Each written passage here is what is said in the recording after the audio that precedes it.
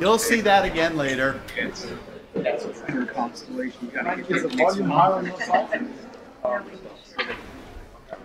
That makes sense. How long charging you Anywhere. Yeah, they have like little.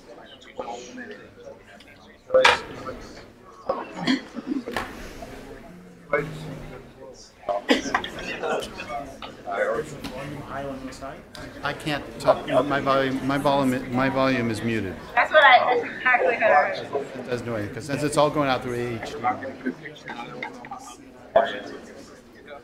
I don't think I can. Once it goes to HDMI, it should be controlled. The problem with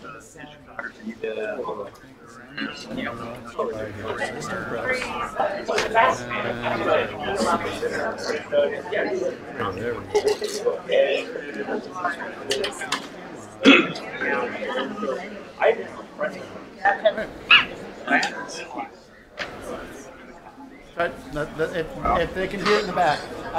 Since those speakers are pointed that way, so I don't really hear as well as great. That's what we want.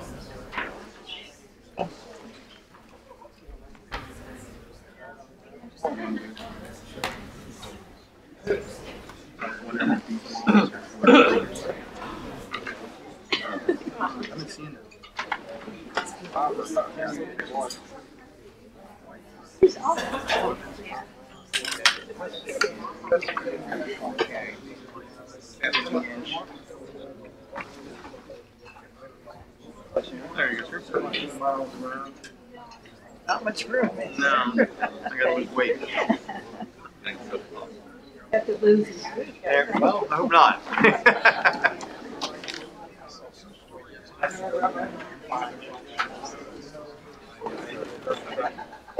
not my thing. I see Blade Runner, but I haven't done it. Maybe the first one. Original one. I know. All right, we're going to get started in just a second, but I'd like to find out how much my audience is new. We have quite a good audience tonight. I'm very pleased that in the winter months that we can still pack out. How many of you, this is your very first time coming to one of these public lecture series? Fantastic, good number of new people. And may I ask, how did you find out about the public lecture series? Our lovely friends. Are you going to have word of mouth? We love that. We love that. Anybody else? Another way of finding it besides friends? Okay. How many of you have been to, say, I don't know, 5 or 10, more than one, 5 or 10 of these? Okay. How many have been here for like the last 5 years? How many have been here longer than I've been hosting it? I've been hosting, I realized, since 2002. This is on order of my 200th public lecture series hosted.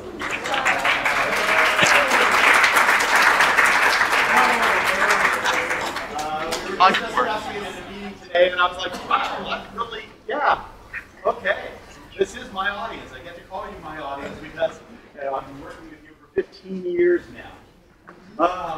Okay. I always like to thank the folks who do the webcasting because we get such a tremendous audience, non-live audience out on the web. So I want to thank Thomas Maroon, who's doing the webcasting there. And then we take that webcasting and our OPPO friends do their magic and send it up live stream to YouTube. And that is Grant Justice, and making his very last appearance tonight. He's moving on to another job at CSCI, Matt DiGirolamo.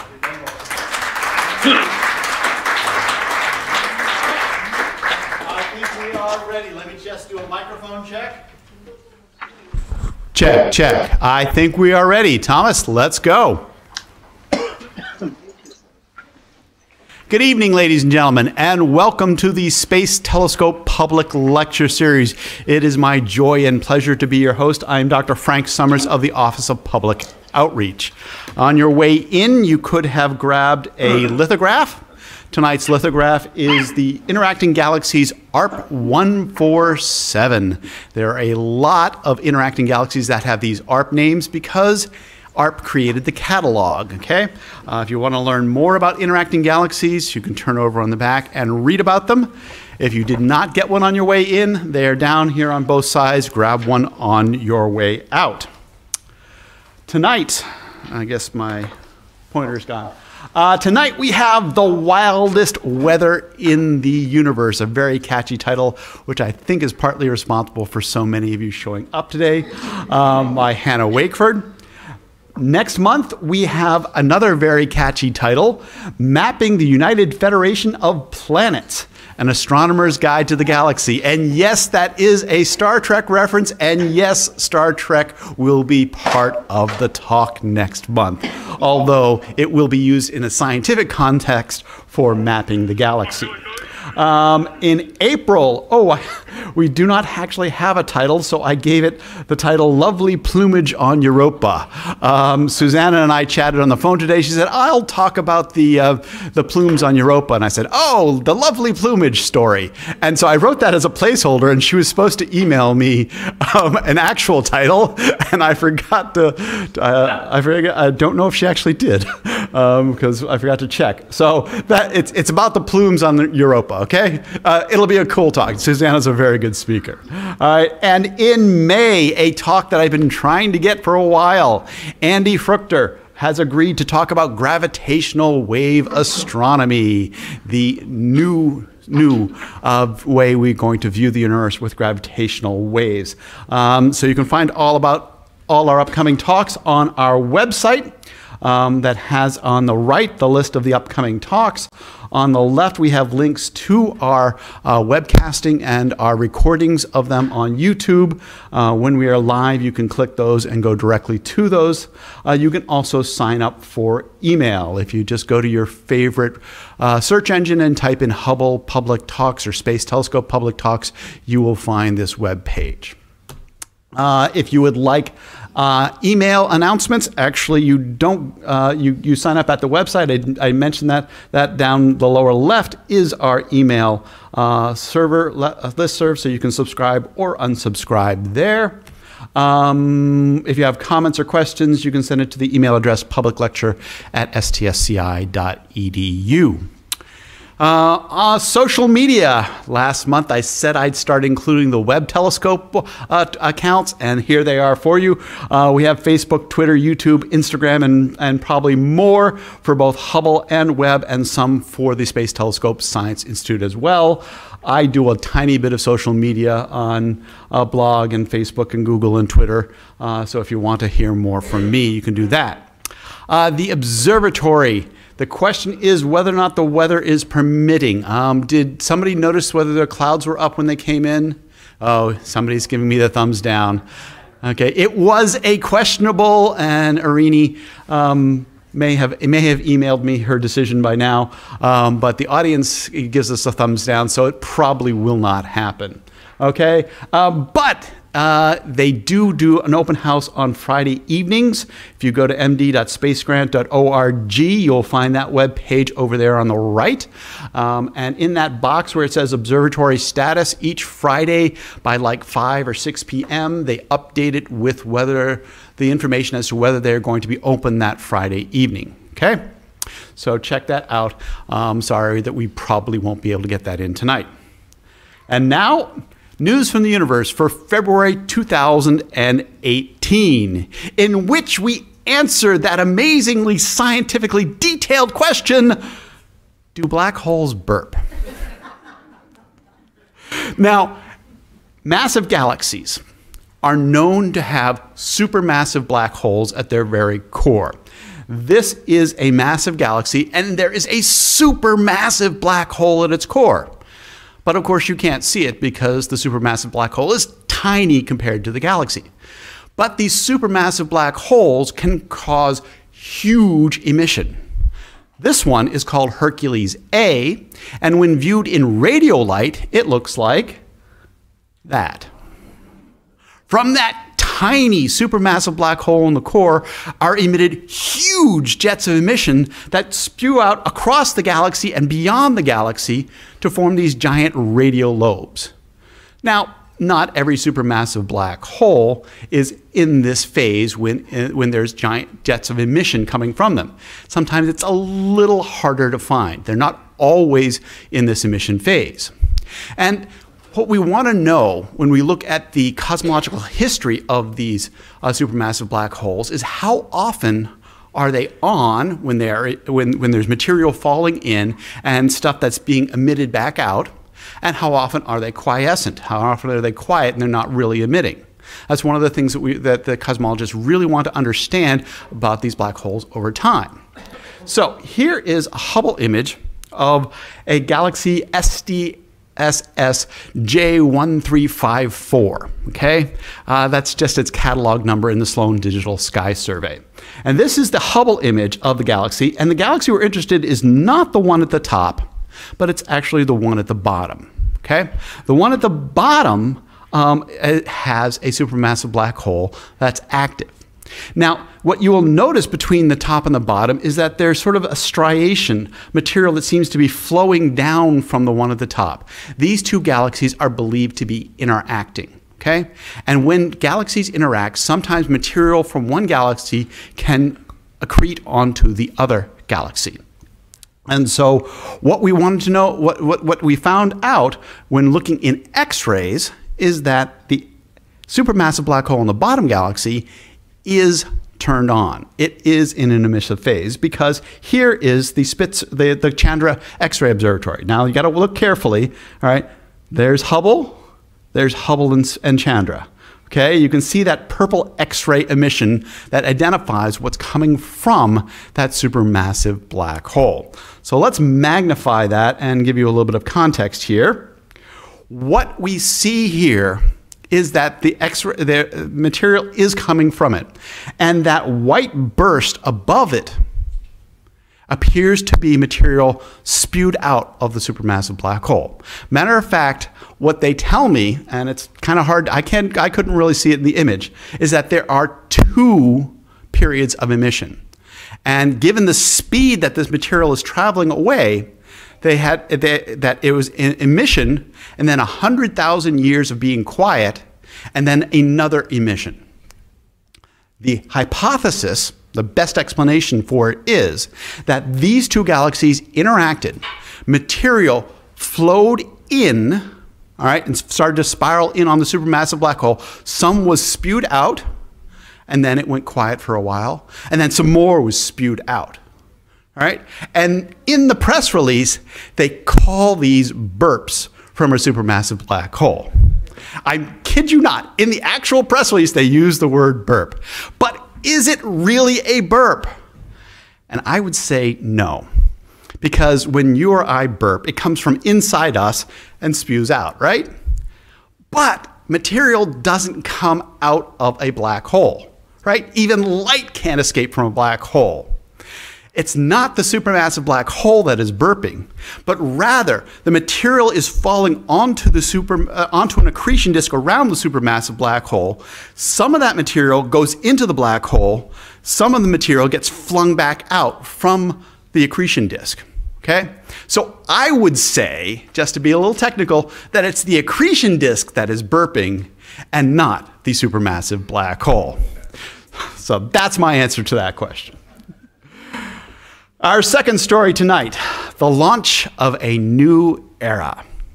Way back in the 60s, in the Apollo era, we had the Saturn V rocket, the most powerful launch vehicle that America has ever had. And this actually is the launch of Apollo 11 from Kennedy. And the Saturn V rocket was retired back in 1973. It was followed by the Space Shuttle. This, by the way, is the launch that carried the Hubble Space Telescope into orbit.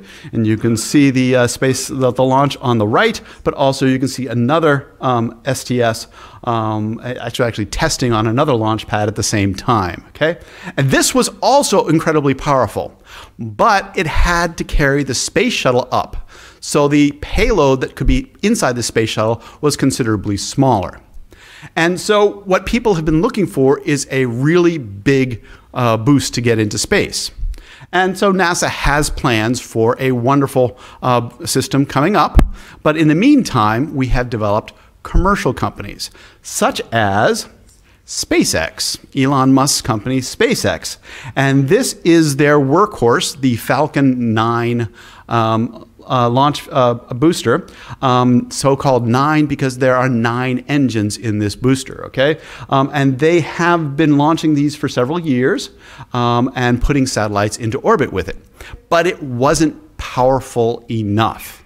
So what Elon Musk is a little bit ambitious, and what does he want to do? He wants to make the world's most powerful rocket.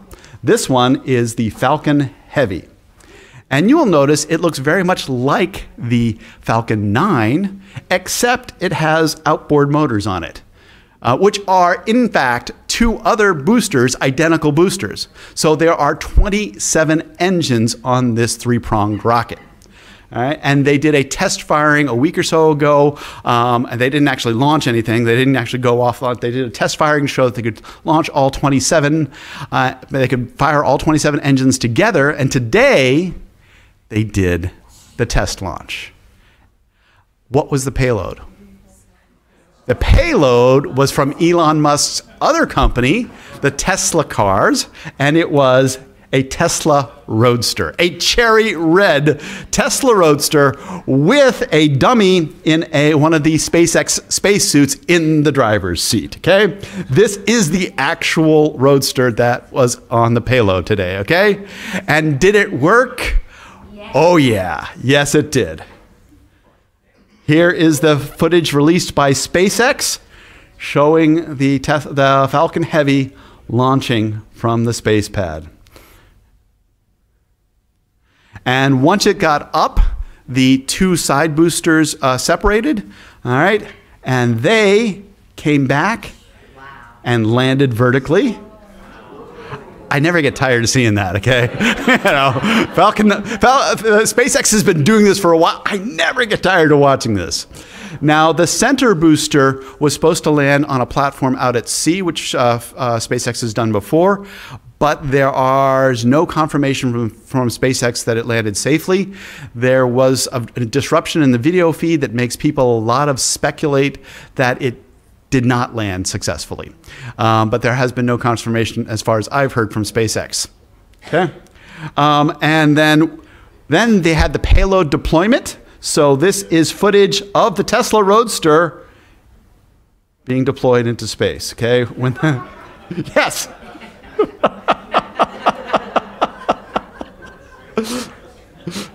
All right, and this is my favorite shot. This is a shot over the shoulder of the Tesla Roadster in orbit around Earth right now. And you'll notice it says on the dashboard, "Don't panic," which is an homage to Hitchhiker's Guide to the Galaxy. And Elon Musk says, yes, there is a towel in the glove box, for those who know.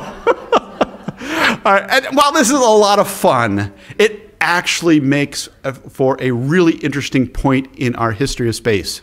Because right now, the most powerful launch vehicle on the planet is not from a nationalized space agency, but it's from a commercial space company. And that's a new era in space flight. All right. Now, of course, NASA has planned the SLS, which will be more powerful than the Falcon Heavy when it goes. But for now, SpaceX has the most powerful launch vehicle, and if you want to get something heavy into space, they're the people to go to. So this, I love the audacity of Elon Musk, and I love that he has a sense of humor. So this was fantastic. Now, will that orbit the sun eventually? All right, so yeah, I'm not exactly sure the timing of it. It's got to get out past the Van Allen belts, and then the second stage will fire and try to put it into orbit around the sun that goes out to the orbit of Mars. So we'll have a Tesla Roadster orbiting, driving around the solar system, sort of like interplanetary NASCAR, but it's only a one-vehicle race. And actually, it'll have quite some frequent flyer miles, but it's still actually a low-mileage car, right? The original picture. You want to go back where? Here? That? Okay. You want a picture of that? Okay, it's available on the internet because that's where I grabbed it today. Okay, our final story for tonight. You have to imagine if the Falcon Heavy could not only go interplanetary, but could go interstellar, all right, and could shift wavelengths. All right, our outreach program is now called the Universe of Learning, NASA's Universe of Learning. We used to be funded as the Hubble Outreach Program, or the James Webb Space Outreach Program, or the Spitzer Outreach Program, or the Chandra X-ray Observatory Outreach Program. They were associated with the missions. Well, NASA refunded things in a multi-mission way where our outreach is about the astronomy and it covers all the various wavelengths. And so, for example, one of the things we've been doing for years, and actually the Spitzer folks have been doing a lot of too, is doing sort of a slider here where you can slide from the visible light view on the left to the infrared view on the right. And as you move that slider across the screen, it shows you how the universe looks in visible and infrared. And we found this to be a very powerful thing to do. All right? But, you know, that's doing it in 2 dimensions. We wanted to take these 2 images of the Orion Nebula, on the left from the Hubble Space Telescope, and on the right from the Spitzer Space Telescope. And we wanted to do that same thing in 3D. So one thing you notice automatically is that the Spitzer image covers a much larger area. It's infrared radiation, which comes from cooler gas, which spreads out further in the nebula. You can actually see the whole bowl of the Orion Nebula over there. There's also more stars in the infrared because you're seeing the fainter, cooler stars that shine mostly in the infrared. But when you get down into the detail, Hubble has higher resolution, and you can see those bow shocks and those protoplanetary disks and all sorts of cool fine-grained structures in Hubble. Of course, you can't see it at this resolution, but you'll see it in a second, that you can't see in Spitzer.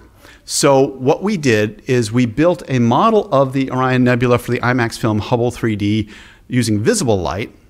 Then we rebuilt the model using the Spitzer data in infrared. And then we're going to fly you into it. So, Thomas, can we take the lights down a little bit? All right.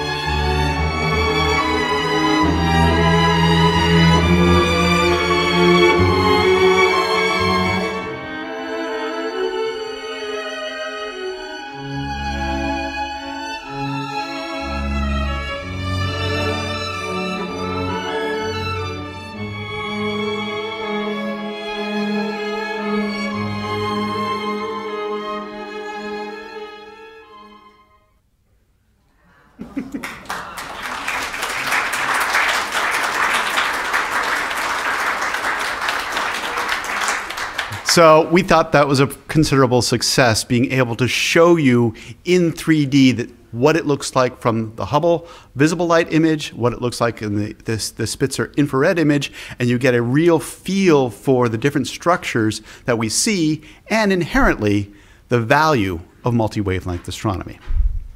All right, so now we go to our featured speaker tonight. And our featured speaker is Hannah Wakeford.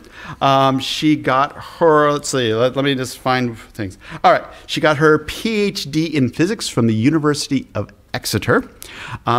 Previous to that, you were at the University of Wales in some city that I'm not sure I can pronounce. So Aberystwyth. Yeah, you'll have to pronounce it yourself, okay?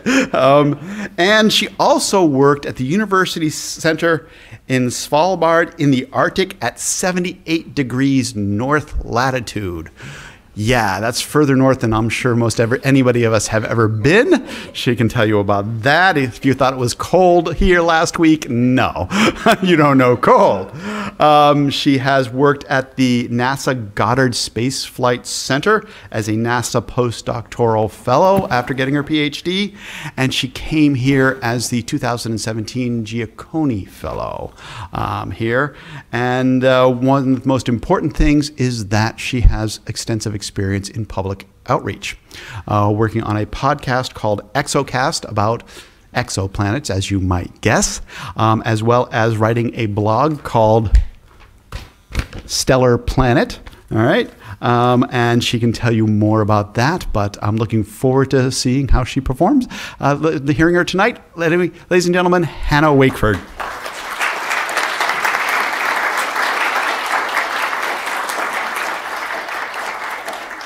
Let me just switch this over for everybody.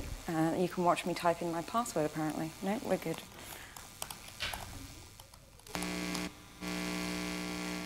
Okay. Well, all right then. Hello, everybody. This is a great crowd. Brilliant. Loving it. So I'm going to take you on a little bit of a journey across our galaxy through different worlds and looking at some of the wildest weather that we have actually been able to look at and understand. I'm going to start our journey a little bit closer to home.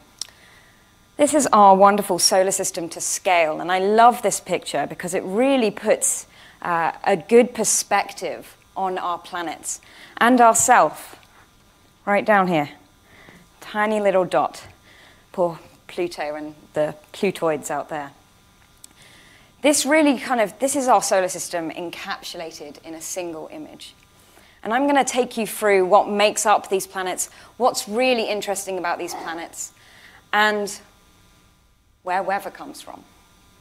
Now, you can't have weather without a little bit of gas. Mercury has really only got a little bit of gas. Mercury's weather comes from when the sun bombards it with particles. The sun's particles come out in the solar wind and they hit the surface of Mercury. There's nothing getting in the way of that, just slams into the surface. That actually then causes other particles to be lifted up from the rock, and that forms Mercury's atmosphere. It's not permanent, it's very intermittent, it only has this gas around Mercury at very specific points where the solar wind has hit it. We don't really call that an atmosphere. So it doesn't really have weather. What Mercury has is the sun's weather, and it lives inside the sun's atmosphere. Venus, on the other hand, has something very, very different. Venus has an atmosphere which contains lots of different materials, but it's one of the smallest percentages of these materials, this SO2, sulfuric acid, that causes the most trouble for Venus. This is a gorgeous image of Venus from the JAXA, the Japanese Space Agency satellite, which is in orbit around it now, called Akatsuki. And if I just take a next look at that, we can zoom in on these cloud structures that you have in the atmosphere. This image is taken in the infrared. And what you're seeing from those dark bits there is this sulfuric acid in the atmosphere. It extends for hundreds of kilometers. It It makes up 0.015% of the material in the atmosphere. But if we were sitting in the atmosphere of Venus at the same pressure as we're all feeling right now, a centimeter per square inch, we'd be sitting right in the clouds, and we would have melted away. This stuff is horrible. It would melt through your skin in less than a minute.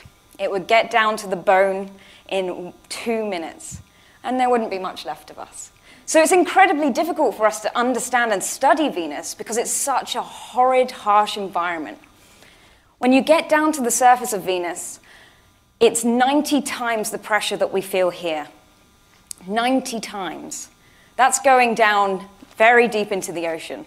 Now, humans have scuba dived that deep, so the pressure's not the thing that's going to kill you, and you've got to get through the sulfuric acid first. But it's also really hot down there. It's 700 degrees. Ugly little sister, right there. It's not a nice place, and that's some very strange weather. But it's not the strangest in our solar system. Some of the strangest phenomenon that we have aren't permanent, like Venus's sulfuric haze that extends throughout the atmosphere, but they're intermittent. They only happen every now and again. And one of these we actually see on our neighbor Mars. What happens on Mars every now and again is a global dust storm. What you're looking at is 2 images that were taken just months apart.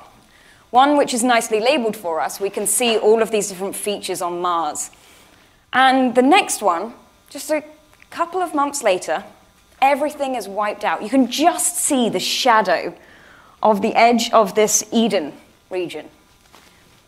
A global dust storm can encompass Mars in just a week.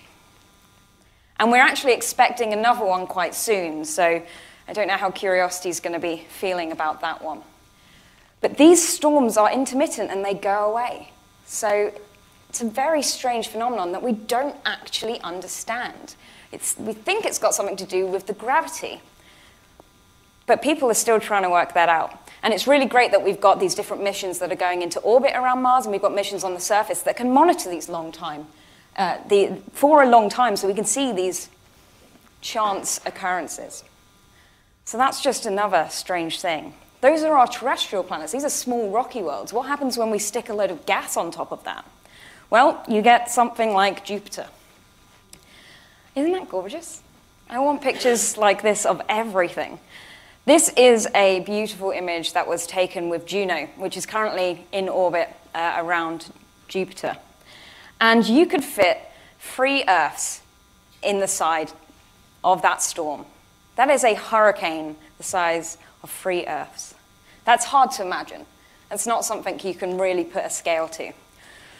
To try and help out, this is Jupiter looking down at its pole where you can see these gorgeous vortices. This is just dynamics in action. This is fluid dynamics at its core. And you can fit 11 Earths across that.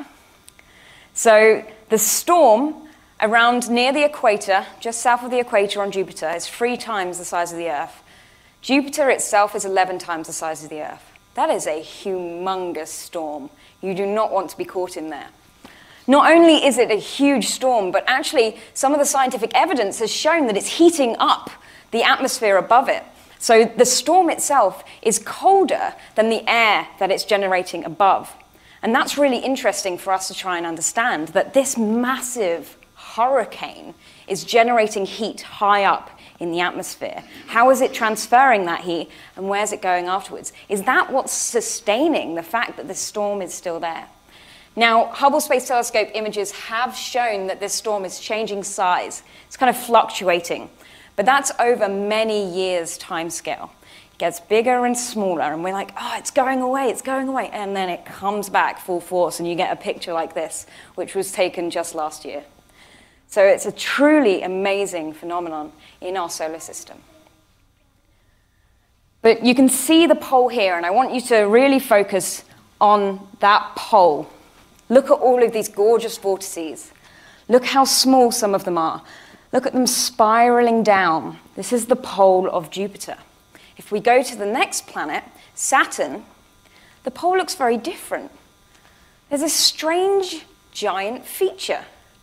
And if we zoom in, take a look at that, it's formed a beehive shape. Nature does this very naturally, and it's all about the way material cools and expands. But if we zoom in even further, we can see that there's this hurricane right at the center. We didn't see that on Jupiter. There wasn't this central storm, this vortex in the center of the pole like we would expect, everything spinning around. There was lots of them, lots of little poles. Here we've got this ginormous storm right at the pole of Saturn, inside this weird shape.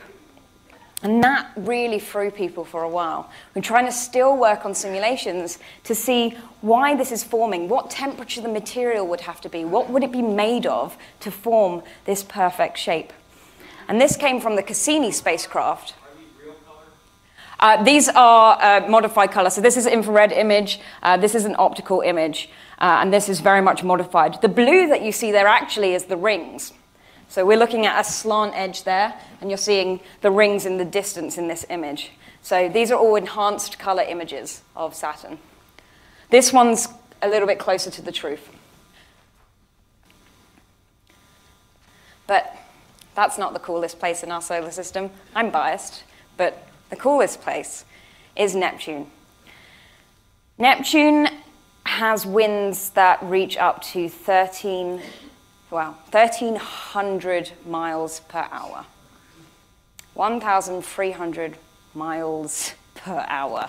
And that's what you're seeing here. This image was taken by Voyager 2 when it went past, and it took this image, I'm not ashamed to say, just 2 months after I was born. I'm as old as this image is. And it's a fantastic picture of our most distant giant. Neptune is an ice giant. And this cloud that we're seeing here, that is solid ammonia particles in the atmosphere. It's so cold out there, almost everything freezes. And these storms are whipping around the planet at whopping speeds. Those are the fastest winds in the solar system. Can't get faster than that. But that's just our solar system. That's a statistic of 1. We can't deal with that in astronomy. We want lots of things. We need to start looking at all of the other stars. What else is out there? What other kind of phenomena have we not discovered yet? So, how about that? That's just an artist's impression of just a handful of the planets that have been discovered in the last 2 decades. There are now over 4,000 planets that have been discovered outside of our solar system orbiting other stars. If you look up in the night sky, over 50% of them will have planets. And those are just the ones we can see. The stars that we can't see have planets that number in the billions. More planets than there are stars. And we're just trying to look for them and trying to understand them. That really helps us try and understand our own solar system. Now, there's very few graphs in this talk, but allow me a couple. This is telling you the planets that have been discovered. At the bottom is their separation from their star, so how far away they are from their star. And up the side is the size of those planets, the mass of them. Now, to put this in context, I dumped the solar system on top of it for you. So we've got Jupiter up there in amongst those blue triangles. We've got Saturn, Uranus, and Neptune out there. There's nothing really that we've discovered in that space in the diagram. And we've got Earth down here. Now, the reason why we haven't discovered anything in these portions is purely to do with the techniques that we use and the ability of our instruments. It's not that they're not there, it's that it's really difficult to find them. And that's a little bit of a problem that we're trying to work out.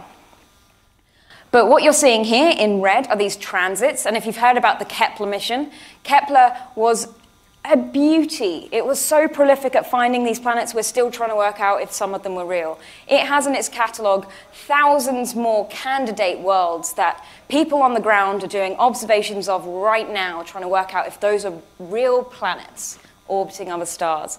So this number is just going to keep going up. This isn't steady. This isn't everything. This is just a tiny fraction of what is out there. But what I want you to focus on is this corner up here, away from Jupiter, in a very strange parameter space. In this corner of the diagram, we are so close to the star that we are 20 times closer than the Earth is to the sun. That's even 8 times closer to their stars than Mercury is to our sun.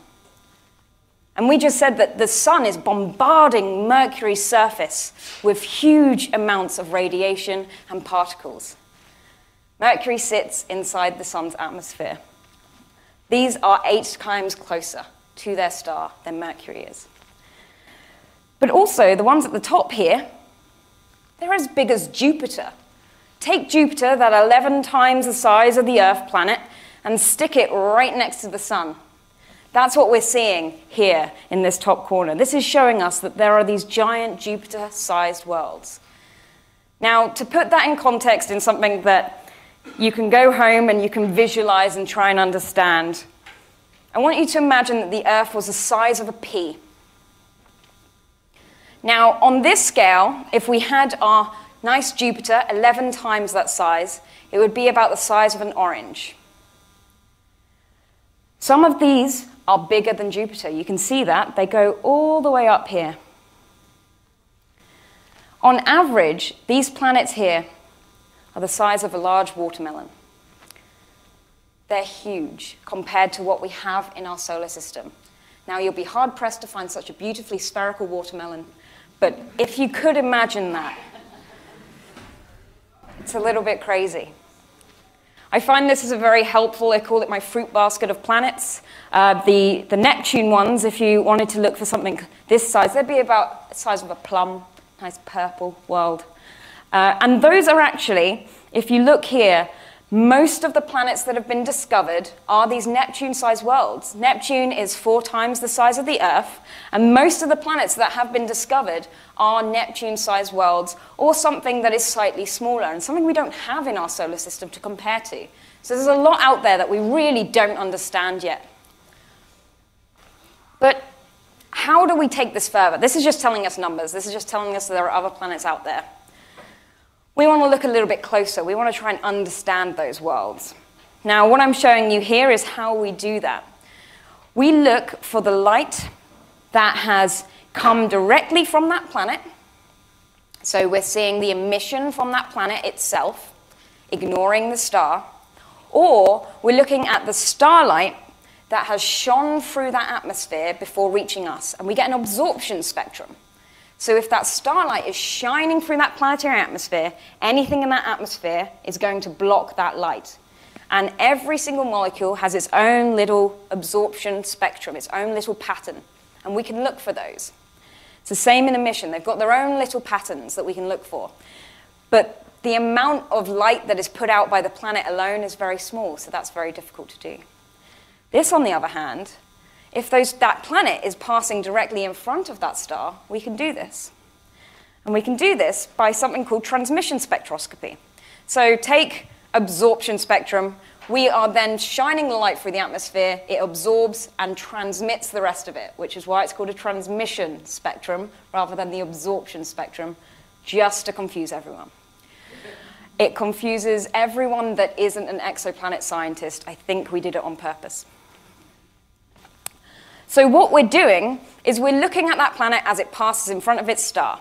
As it does, it blocks out a very small amount of that light. If we look at that in lots of different wavelengths, if we build up our colors, we look at it in, say, I don't know, red or blue, we get a different amount of absorption because the atmosphere is going to be absorbing some of that light. And then we build up our colors, we get our picture, and we start putting it together. And we get the change in the amount of light blocked by that planet over different wavelengths, over different colors. And then we can start using some of the physics that we understand. We can use these spectra. Each element, each molecule has a unique fingerprint. If we piece that together and try to understand it, we can put a model to that and try and work out what's in the atmosphere. In this case, what it's showing you is some sodium and potassium there. What you're seeing over here is something that I recently did with the Hubble Space Telescope, and you're seeing this slope here from hydrogen and helium in the atmosphere. These are big, gassy worlds, mostly hydrogen and helium. You're seeing this sodium absorption, this potassium absorption, and most importantly, huge amounts of water vapor in the atmosphere. They're so close to their star, they're incredibly hot. They're about 1,500 Kelvin. They're very, very hot. Everything's in the gas phase. So what we found was there's lots of water. None of it's liquid. It's all happily floating around in the gas. These are boiling pots of material. So that's how we do that. Another way of showing this change in depth, is showing you how the planet appears to us. What it's doing is it's changing its relative size. It's changing the amount of light it's blocking out. So if we've got our model and we watch this, the planet looks like it gets bigger and smaller as it's absorbing that light. And that's what we're doing. We're looking for this change in the size of that planet as you go through all of those colors. I find that's a very helpful visualization. I even have to go back to it every now and again to remember what it is we're doing. So taking all of that, the techniques that we use, how do we do that? I've already hinted at this, but we need our eye on that storm. We need to be looking for this. How are we doing that? My favorite workhorse in astronomy, the Hubble Space Telescope. It gave me my PhD, so I'm quite happy with it right now. The Hubble Space Telescope has been an amazing tour de force of looking at these exoplanet atmospheres. And this is showing you 10 different planets. And you can see them happily rotating there. These are 10 different planets that we looked at with the Hubble Space Telescope, and we got that spectrum, we got those fingerprints from those molecules. But what we found was that these Jupiter-sized planets, all of them bigger than Jupiter, all of them about 20 times closer to their star than we are to the sun, so we would expect them all to be roughly the same. They're all different, of course they are. Why wouldn't they be? Nature's a pain.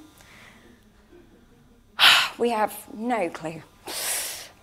They are all different, and what we're seeing here is that they go from very clear atmospheres, so what we would expect to be finding, all gas phase, everything's a gas, it's so hot, it should be a gas, down to these ones which display really flat spectra. We don't know, there's something blocking that. What is blocking that? Down to these ones which show these huge slants, which shows that things are scattering in the blue end, and then in the red end, they're not. What is happening here? What I love about this little animation is that if you watch it carefully, you can see that they're all rotating at a different speed. And that's because they have different orbital periods. And their orbital period matches their rotation speed. We have that phenomenon here, the moon. The orbital period of the moon matches the rotation period of the moon. A year on the moon is the same length as a day on the moon. These are what is called tidally locked to their star. They have a permanent day side, which is always facing the star, and a permanent night side, which is always facing away. You have heat from the star bombarding one side, and no light at all getting to the other side of that planet. So that does some very strange things to a planetary atmosphere. And I'm going to take you through some of those later. But it's not just these 10 planets that we've looked at. This is just a smattering of some of the work that I've been doing. I've got more now where all of those gaps are, so I've got some work ahead of me. But what we're finding is that these giant planets, 80% of them show evidence that there is water vapor in their atmosphere. We're seeing this fingerprint of water gas in the atmosphere of these giant planets. Water is the third most abundant molecule in the entire universe. It's absolutely everywhere we look. And we need to really understand the balance of water in these atmospheres to work out where and how they formed. But unfortunately, we can't quite get there yet because we can't constrain it. A lot of these have very large uncertainties on them. That means that we can't precisely measure how much water there is. And only roughly 5% of them have this nice, precise measurement so that we can work out perhaps where that planet formed. Enter the James Webb Space Telescope. And for those of you who were here at the last one, we had a really nice presentation on the James Webb Space Telescope. It's going to be launching in spring of next year, and it is going to be a lot larger than Hubble. It's going to be a lot further away from the Earth, so we're not going to have the Earth's light getting in the way. And it's going to be looking in the infrared, in a different wavelength. And what that allows us to do is look for different molecules. Instead of just looking at the water that we can see here, we're also looking for this carbon dioxide in the atmosphere. And that's really important for us to understand the balance between oxygen and carbon. This is just a simulation that was done by one of my colleagues, Natasha Batalha, and this is simulating the atmosphere of one of those planets that I showed you before. We're going to get absolutely beautiful precision data on these so that we can understand this planet's atmosphere. Where did it come from? How did it get there? What is it made of? Now, that's not the only one.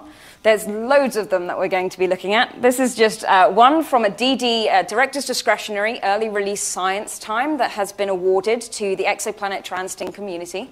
And we're going to be getting observations of this giant planet called WASP-79b. Great name. WASP-79b, from our observations with Hubble, which are in gray in the background there, this is what we predict we're going to be observing with the James Webb Space Telescope. Amazing precision there on the CO and CO2 features and the water. And what you can see here in red is what we understand based on Hubble data alone, and then in blue, how much better we would understand this planet's atmosphere just from adding these observations with the James Webb Space Telescope. So we have a huge amount to learn about these exoplanets, and it's all going to be coming in the next decade. We're going to know so much more about how planetary systems form and how a planetary system like our own formed. So that's all to look forward to. But let's delve into the atmospheres of some of these planets a little bit more. Explore some alien worlds with me. I want you to watch this video. I want you to tell me what you think this is. Sunrise. Beautiful sunrise. But that's the sunrise of this planet here. And that's the sunrise of the Earth to scale. What you'll notice is the colors are remarkably similar. What I think is immediately apparent is that it's a bit larger than what we're seeing here on the Earth. That is an actual size scale image compared to the Earth of what the sunrise would look like if you were in the atmosphere of a planet called HD 189733b. Telephone numbers. A lot of this audience will remember having to memorize telephone numbers. That's what we're doing still. HD 189733b, much like the Earth's atmosphere, scatters all of its light in the blue end of the spectrum. It scatters that light away. And if you were sitting looking through that atmosphere at its star, you would see this gorgeous red hue across the star, much like the Earth's sunset. You, of course, on this planet would be 20 times closer, so the star in the sky would look a lot bigger. And also, because you're so much closer to the star, you'd see all of the arrays of the colors of a sunset all at once. So it would be a beautiful spectacle. Now, of course, another caveat to this is that you'd be sitting in an atmosphere that it was at the temperature of 1,200 degrees. So you wouldn't be very happy. You would also be sitting in an atmosphere where it's tidally locked. So the only way you can see the sunset is to be sitting specifically at a point on the edge of that atmosphere between the day and the night. The boundary between the bright, sun-bombarded day side and the cold, frigid, lightless night side of this planet. You'd be looking out at that star and you'd see this gorgeous sunset. But that's kind of like the Earth. It scatters. It's a bit boring sunset. We've seen that one before. What about this one? This is a simulation of a sunset on a different planet called HD 209458b. HD 209458b has sodium in its atmosphere. And it doesn't scatter light like the Earth's atmosphere. It doesn't scatter all of this blue light. it's relatively flat, but then it's got sodium absorbing that light. Now, sodium is a nice yellow color. Street lamps are sodium lamps. They shine a nice orange. But if it's orange that's shining, that means that orange is taken out of your spectrum. So it's being absorbed. You're not seeing that for your sunset. So take out that orange and then see what the sun would look like, and it would look a nice alien green blue. This is what the sun would look like, or the star that wow, I'm going to say it wrong. HD 209458 is the star, the planet is the bee. So this is what HD 209458 would look like from the atmosphere of the planet. Alien green. And that's because there's sodium in that atmosphere. Absolutely brilliant.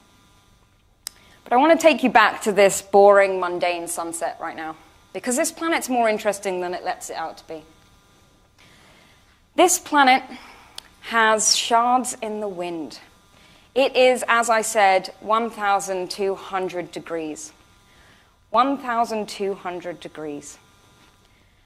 It is also being bombarded by an active star. What you're going to see here in this video is a flare go off on that star and a reaction from the planet. And this is a simulation that is done based on the data down here. This is showing us that when a flare goes off, and this was measured with an X-ray telescope, the flare from the star was measured, and then the planet was looked at during this time using a UV telescope, and what it saw was a really big spike in the Lyman alpha, and that's looking for hydrogen. Lyman alpha lines are created by hydrogen. And what we saw was this humongous tail of material that had been blasted off of this planet's atmosphere by this flare from the star. That's a violent place to be. Not only is it a violent place to be because of the star, but the winds on this planet, remember I said Neptune's winds, 1,200 miles per hour. The winds on this planet have been measured to be 5,400 miles per hour, whipping around that planet's equator in a huge band, speeds that are absolutely insane. You physically cannot imagine them. But because of the temperature of this planet's atmosphere, there's another issue. God, it's really a horrible place. The other issue is that there are clouds in this planet's atmosphere. Now, the clouds here on Earth are made of water.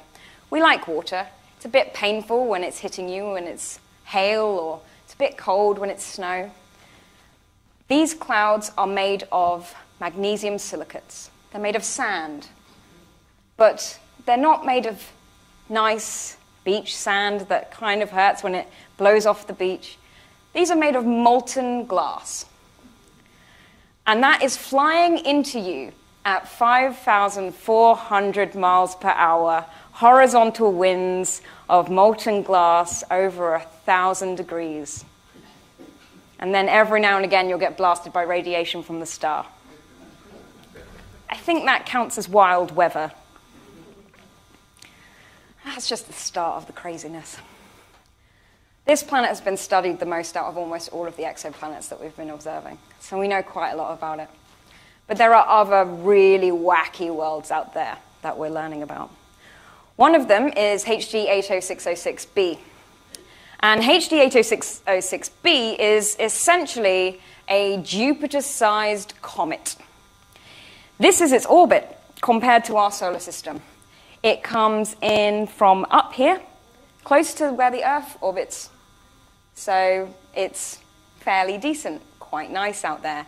And then it whips right down close to its star. This actually goes much, much closer.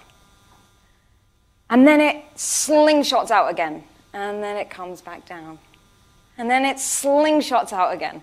This is a cometary Jupiter-sized world. Can you imagine what that does to an atmosphere? We call this an engineering problem more than anything. In engineering, you hit something with a hammer and you wait to see how long it takes to go back to normal. Every time this planet orbits, gets hit by a hammer and we have to wait to see how long it goes back to normal. And actually, we've been making those observations with the telescopes. And we can do that measurement by looking at the planet over the course of this orbit and looking at how that atmosphere is reacting by measuring the heat. Now, I don't know if this video is playing or not. I think it is now. And this is a model of what happens to this planet's atmosphere. As it comes close to the star, it starts to heat up. It gets smacked in the face, and then over time, it settles back down again. And if you look towards the end there, you can see this bow shock coming around here. Just shock waves going around and around the planet as it tries to calm down and get back to normal. The adrenaline rush is kind of coming down. We're sitting nice and happily back out here, and then roller coaster ride and getting hit again. This atmosphere goes through extreme growing pains every time it comes close to the star. And it's on a 111-day orbit. So it happens quite often for it. And it's a great kind of test tube for us understanding the engineering of a planetary atmosphere. It's fluid dynamics in action. Crazy planet. Now, the next one is one of my favorites, and I think you'll find out why. WASP 12b. Not only is it easier to remember, bonus, but what we saw when we measured this atmosphere was this kind of slope again, like I showed you with that HD 189733. We saw this scattering from the blue end all the way down into the infrared. Now, the reason why this sunset's a little duller than we see in 189 is because it's scattering uniformly at all wavelengths. It's just scattering all that light, and it's a very film noir kind of sunset on this one. It's all very kind of mysterious. But this planet's even hotter than HD 189. This planet is 2,500 degrees on its day side. 2,500 degrees. That's hotter than sitting under that Falcon 9 as it was taking off. Sitting right underneath that. That planet is sitting in that temperature all the time. Now, what this scattering tells us is that there's something in the atmosphere. There's liquid droplets in this atmosphere. It's not all gas.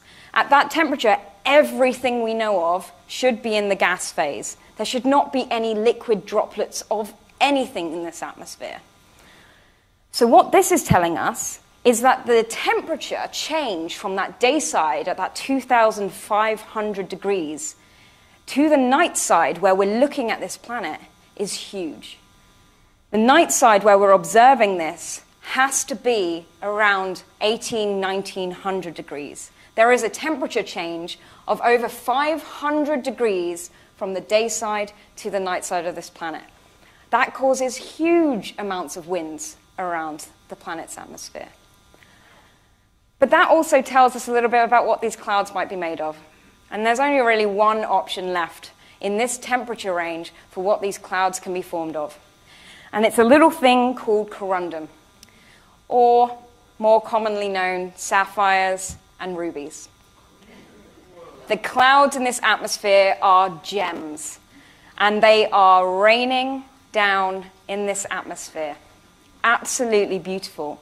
And the reason why it's all of these colors, and the reason why rubies and sapphires are different colors, is because this corundum, this Al2O3, nice small combination of elements, if you stick a random metal from a different element, it changes the color. So if you stick a different element in, it could be green or yellow. And we find all of the spectrum of colors in this corundum here on the Earth as beautiful gems, rubies and sapphires being the easiest and nicest to make. So the atmosphere will be a rainbow of gems. That's why it's my favorite. It's just, I'll take it. I'll have all of them. So we've found some really strange worlds, and we've been able to look at them with this technique, and it's only going to get better in the future. As the telescopes get bigger, our understanding gets better, and more planets are found that we can do these observations of. It's really exciting for me because I get to just play around with all of this stuff and try and understand it and try and communicate to everybody here just how amazing nature's imagination truly is. So we want to go on an exploration beyond our own solar system. And we're moving outwards. We're moving past our planets. We're moving to another bit of our galaxy. We've only explored a tiny portion of where we are. This is just kind of going to take you through every bit that we've been exploring. Out from the sun, as it becomes a small dot, out to our nearest stars. And every single one of the lines on here shows you a line to the direction of an exoplanet that's been discovered. As we move out to our galaxy. Every single day, more exoplanets are being discovered. Every single day, we're learning more and more about these alien worlds. And in turn, learning more about our own solar system. It's not the end. There's going to be more. It's never the end. This is just the current look again. So this is the size of the planet versus the temperature of that planet. This is what we currently have thanks to Kepler and everything else that was not Kepler. In the future, so towards the end of this year, a satellite called TESS is going to be launched. And TESS is going to find planets all down in this range. Down in these smaller worlds, much more similar to the Earth. Down here. So we're going to be moving towards these smaller planets and trying to understand what a smaller planet, maybe not a Jupiter, actually looks like, what its atmosphere is like. And we're going to be finding colder planets. Colder planets are important. Their atmospheres are going to be very different from the ones that I've shown you today. They're going to have atmospheres that are filled with hydrocarbons, like Titan's atmosphere, filled with soots that are a bit of a pain, but are really interesting to study in the labs. They're going to be something we don't have in our solar system. And that makes it really exciting, because we don't have a test tube here where we can throw something at it. We have to learn remotely. We have to collect every photon we can. So I'm really looking forward to the future of exoplanets, and I hope you all keep an eye out for some of the most exciting discoveries that are coming, because we're going to be learning so much more, and there's going to be a lot more surprises along the way. If you enjoyed hearing me talk, I talk for about an hour once every month with some of my friends. As was mentioned before, I do a podcast called Exocast. I have a colleague called Hugh Osborne who does detections. I do the classifications, so I'm actually looking at what these atmospheres might be like. He's finding the planets. And then my other colleague, Andrew Rushby, who does astrobiology. What is life out there in the universe? How can we find it? So the combination of us arguing, if you think that will be entertaining, is good. I do warn you, we're all British, so the accents might be a bit of a pain. But we also will be getting transcripts of all those episodes. But I just want to leave you with that predicted number of planets that we're going to be discovering, and just the thought that anything is possible. Thank you.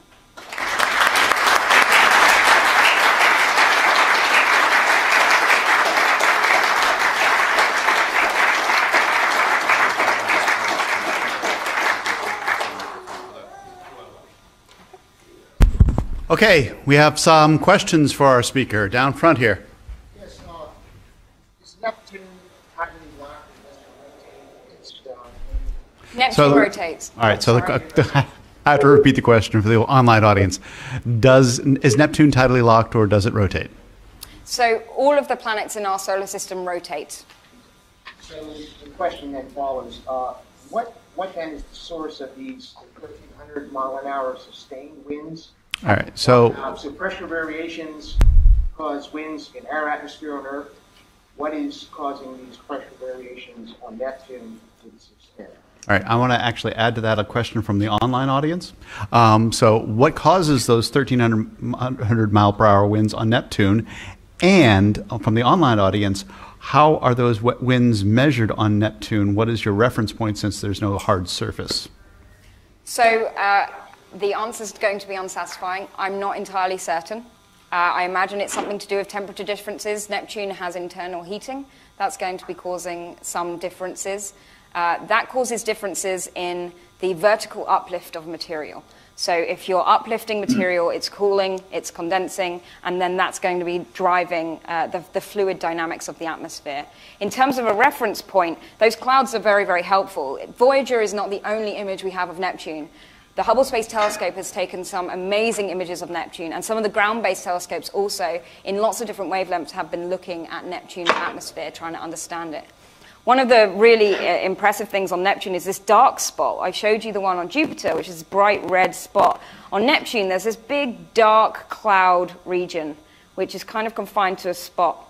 And looking at that rotation, we know the rotation of Neptune, and we can see the rotation of these cloud structures, and it's different. So we can get this differential, is what it is, between the rotation period of Neptune and the material that we're seeing, able to detect in that atmosphere. Okay. Over there. These, when I think of storms, Earth-wise, I think of precipitation. Does these storms in the planets also precipitate? So on these crazy weather that you're having, is it actual real precipitation falling down through the atmosphere? So that's a really good question. From the models that we have, these 3D GCMs, they're all based on Earth GCMs, which have then been expanded and applied to these giant planets and to the planets in our solar system. And what they're showing us is that you get this heat from the day side causes these very huge upwellings. And then on the night side of the planet, at this kind of terminator region, you get these updrafts and downdrafts, these upwellings and downwellings, where you're getting this precipitation.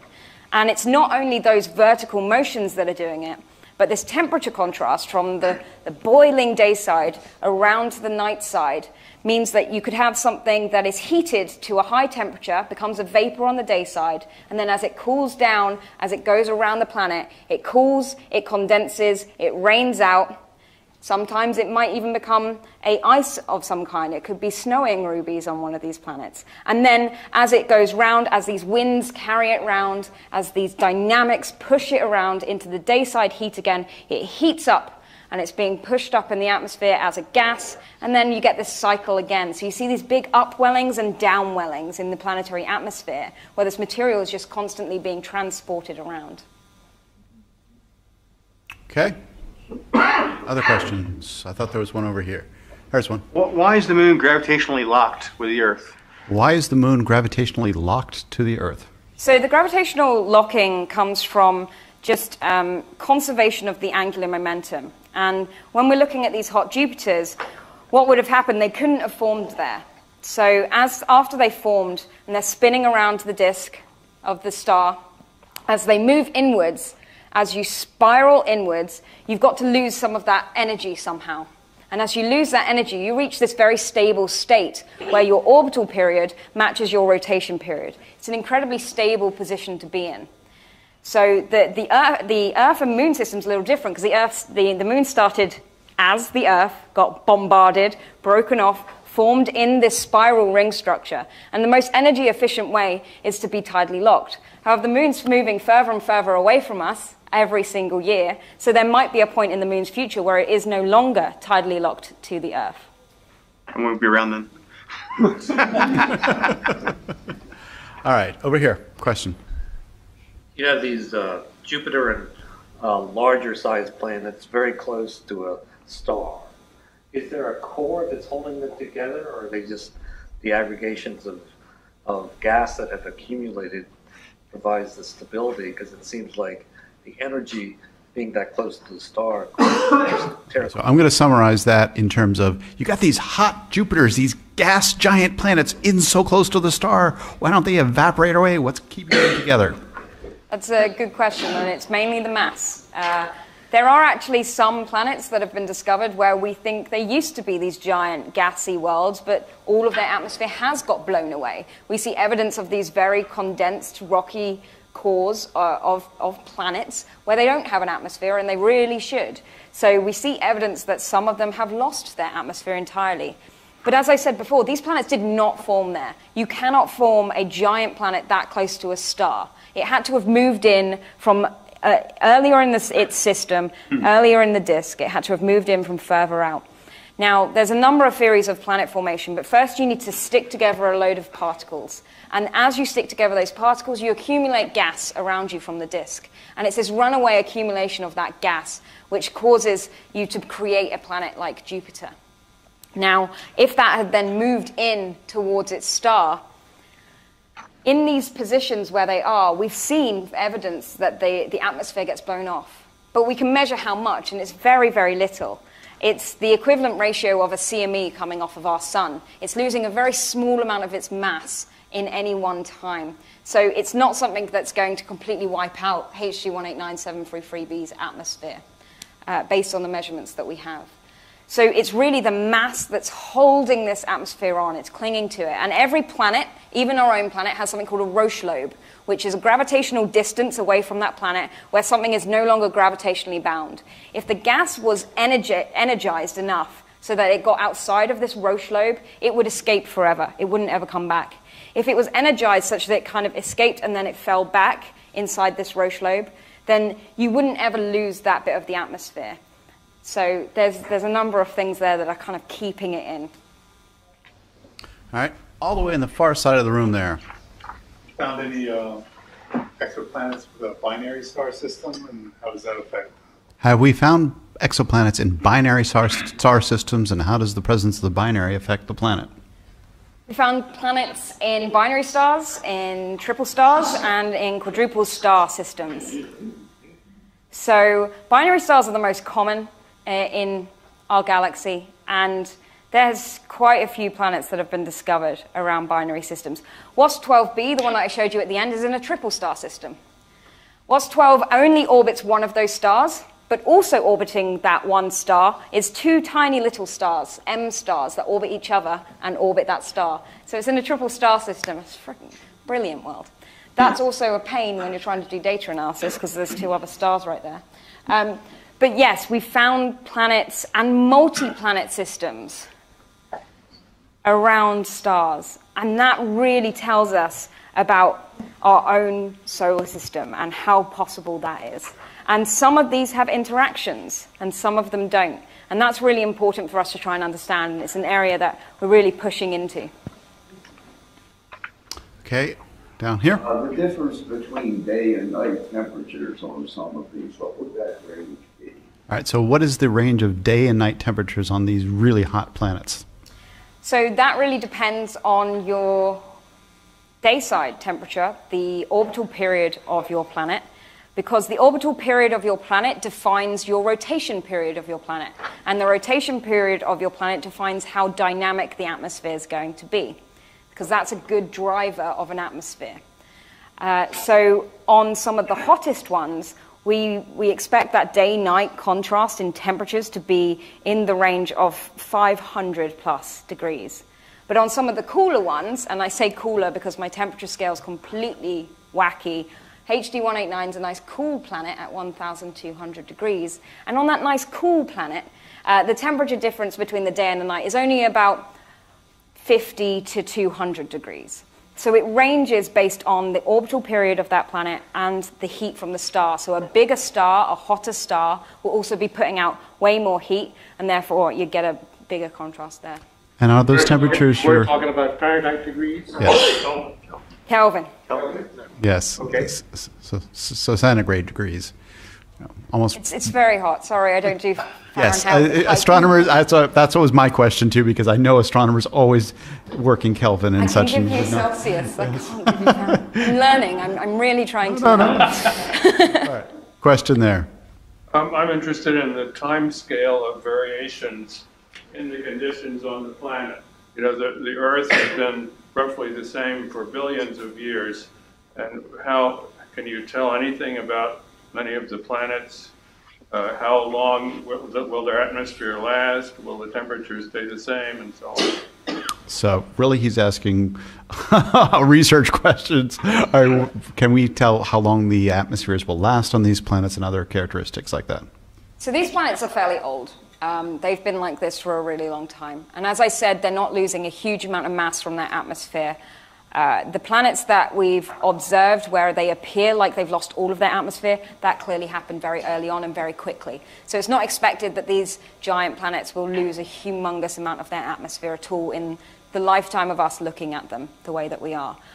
In terms of intrinsic variations, weather patterns, that's a lot harder to do. One of the reasons we look at those really eccentric planets that I showed you before, that comet planet, HD 80606b, is because we can look at this variation over time of what an atmosphere does at different distances from a star, just from having one system. these are fairly consistent from what we have. The other problem with that is your measurement has to be so precise at every time you measure it. So if I measured it this year, and I got a really nice measurement, and I measured it next year and it was different, and then I measured it the year after and it was different again, I need to know that it's not the way that I'm doing my data analysis. I need to know that it's not something in the telescope. I need to know that it is actually something in that planet's atmosphere that's causing that, rather than something that we as scientists have done to look at that data. So it's really hard to say whether we've got any kind of small weather patterns. One of the really good examples of looking for these kinds of weather patterns is brown dwarfs. Now, brown dwarfs are much further off this diagram. They are roughly the size of Jupiter, but they're much, much more massive. They're over 15 times the mass of Jupiter, and that is a lot. These brown dwarfs aren't quite stars, but they're not quite planets. They're actually burning at their core deuterium.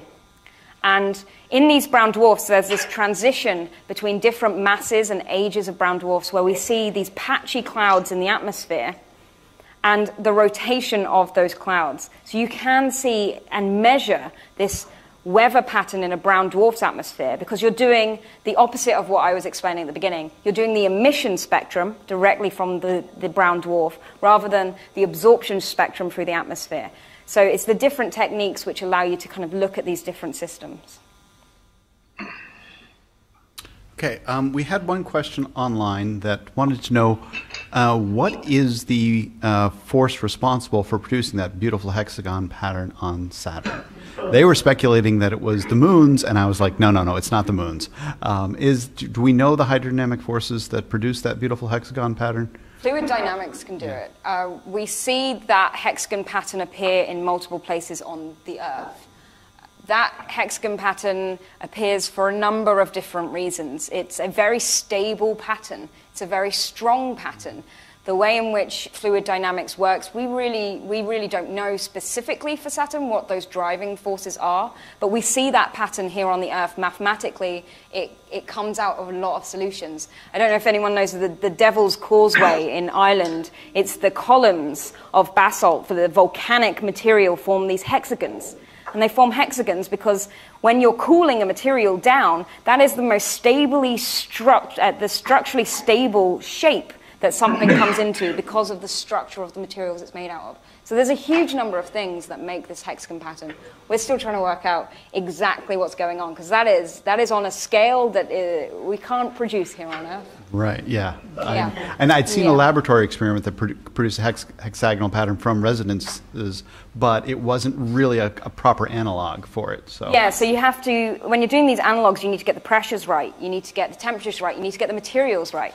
The problem with Saturn is it is hydrogen-helium atmosphere at high and low pressures, and you are not allowed, or you will not be funded to have a lab that will almost certainly explode. So it's a little bit hard for us to simulate, so that's why we do it in computers, and that's the way we kind of really explore these worlds. All right, so I think there was one more question right there. Okay, last question for the evening. In systems where there's multiple stars, are there any planets that would orbit one star for a while and then switch over to the orbit of another star? So the question is, in multiple star systems, can planets switch from orbiting one star to the other star? Not that I know of. There are three types of binary systems that I can explain to you. There is, imagine your two stars here. You can have a binary system where you've got a planet orbiting just one of those stars. You can have a planet orbiting both of those stars. And you can have, technically, we haven't found one yet, technically a stable orbit where it does this. So you get this smiley face. You can have it here, you can have it here, you can have it here, or you can have it here. The smiley face of binary systems. I don't know about this one. You'd have to play that, what's that game called? That simulator for Gravity Simulator. That would be fun, but... It really strikes me that the dynamics really, it'd go chaotic, and it wouldn't be stable. Most likely spin off. Yeah. Early in the history of these binary systems and different planetary systems, we know that stars kind of come by. We have evidence that stars have passed our solar system pretty close. Stars are pretty evil. They will grab your planetary children and take them with them.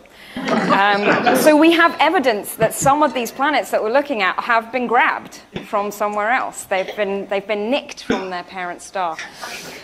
So there's lots of different ways in which you can get these configurations, but we know that the formation of planets, we know that the formation of stars, and we know that the dynamics of our galaxy is very, very chaotic and dynamic. So there's a lot of things that can happen. All right, so lesson for you. Hold on to your planets, okay? All right, so next month on March 6th, Mia Bovo will be talking about mapping the United Federation of Planets and Astronomers' Guide to the Galaxy. And let us give Hannah one more big round of applause.